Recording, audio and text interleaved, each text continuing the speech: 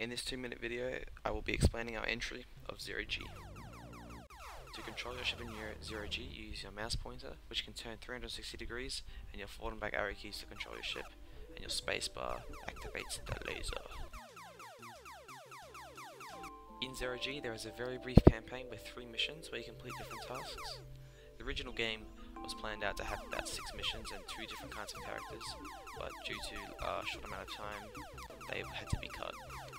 The game was coded in Java, and all animations and graphics were created by hand in paint, and all soundtracks were created in GarageBand.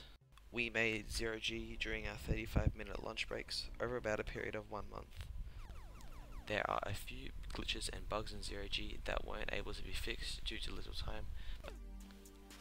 The best feature of 0G is the beautiful stick figure cutscenes, made with the finest stick figure drawings, and the most effort was put into those cutscenes ever. Like, it just took so long to make those cutscenes. It was unbelievable, and it's easily the most outstanding bit of our game.